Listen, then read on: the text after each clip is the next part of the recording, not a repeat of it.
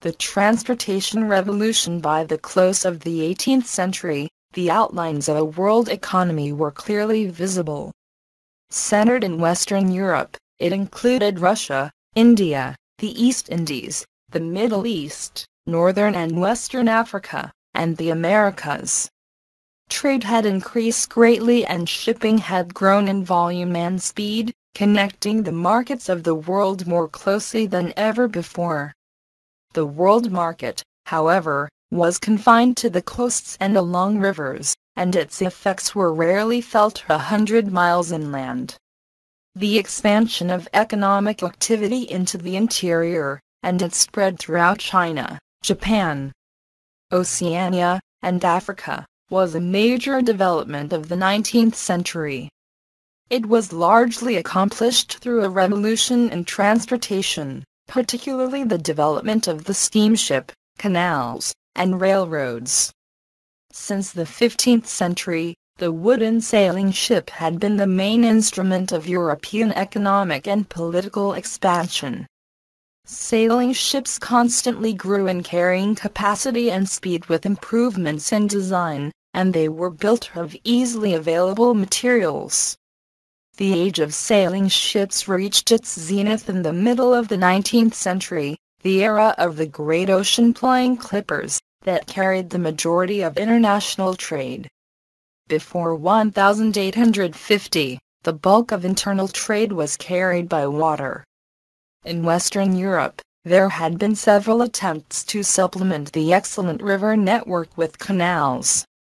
However, it was the demands of the Industrial Revolution, particularly the need to transport huge quantities of coal, that stimulated large-scale canal building in the years 1760-1850, first in Britain and then in Western Europe and the United States.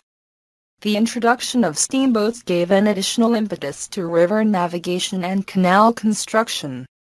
The steamship rose in stature in the 1870s, when technical progress reduced the amount of coal the steam engine consumed. Technical innovation, along with the completion of the Suez Canal in 1869, enabled the steamship to surpass the sailing ship as the chief instrument of international trade. Methods of land transport continued to be slow, uncertain, and expensive until the boom in railroad construction at mid-century. In 1840 there were 5,500 miles of rail track throughout the world. Just 20 years later, there were 66,000 miles. Of these, 50% were in North America and 47% were in Europe. The rail lines built during that period served populated areas, where considerable economic activity already existed, yet a global ideology of railroads gradually emerged, the belief that railroads could populate and bring wealth to undeveloped regions. In Britain and the United States, private companies built hundreds of uncoordinated rail projects, but in continental Europe railroad construction became a concern of the state, which provided overall control and a large share of capital. Until 1914, the building of railroads remained the most important reason for the export of capital as well as the main method of developing new territories.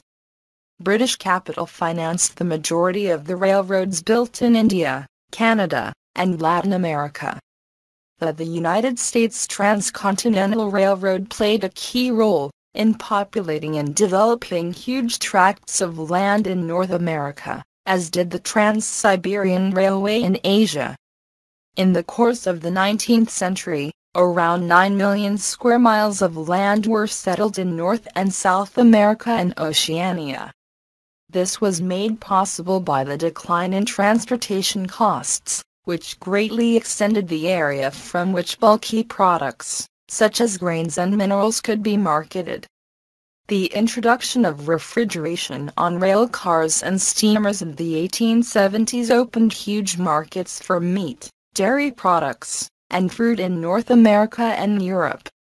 The 1870s also saw the adoption of steel rails, electric signals, compressed air brakes, and other inventions that made railroads a leading source of technical innovation in the 19th century. In the world context, the rise of the railroad was inseparable from that of the steamship. The economic and geographic consequences of these two innovations complemented one another.